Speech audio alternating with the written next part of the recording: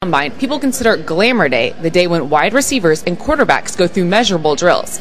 Well, those prospects think there's nothing glamorous about it. Quarterback Matt Stafford said he will not throw and plans to wait until his pro day to go through drills. Quarterback Mark Sanchez, on the other hand, said he plans to do everything and prove that he can be the #1 quarterback going in the draft this year. I got to do it. I feel like I want to do it. You know, I'm a competitive person. You know, I want to win, and that's what I'm about. So it would kill me not to throw. So do fun. Like I said, that pro style system really helps with the transition. You know, while there might be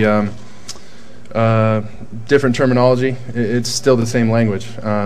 You know, for us, our protections and things like that, I'm already starting to find out that they cross right over. While they might have a different name, and a lot of our route combinations and progressions and our reads, I mean, just have a different name. So for me, that's great. I've heard similar things from Leinart, from Palmer, from Castle, from John David.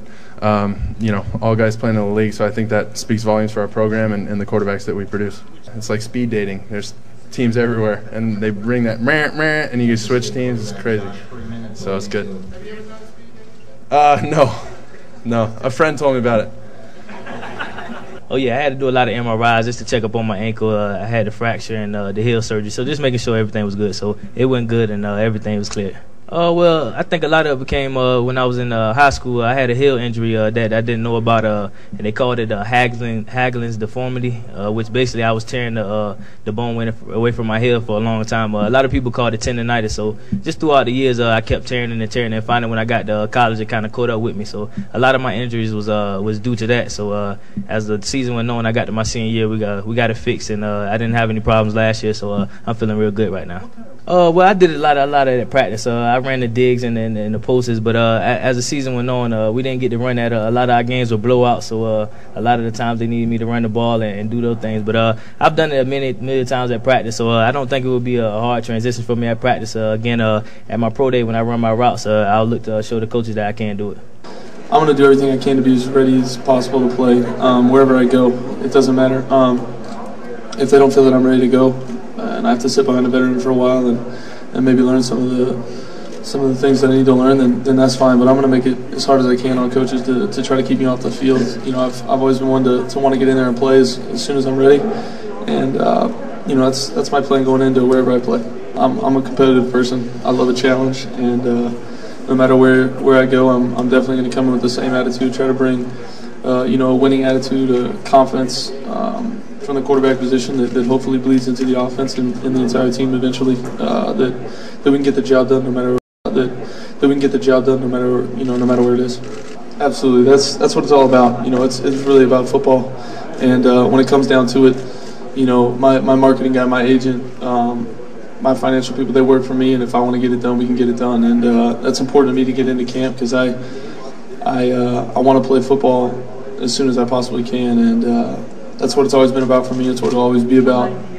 Obviously, you got to work out a contract to get things going with whoever it is that may draft me. But you know, it's important to me, and that's what I want to be doing is getting into camp and getting with the guys and working and trying to get as ready as possible.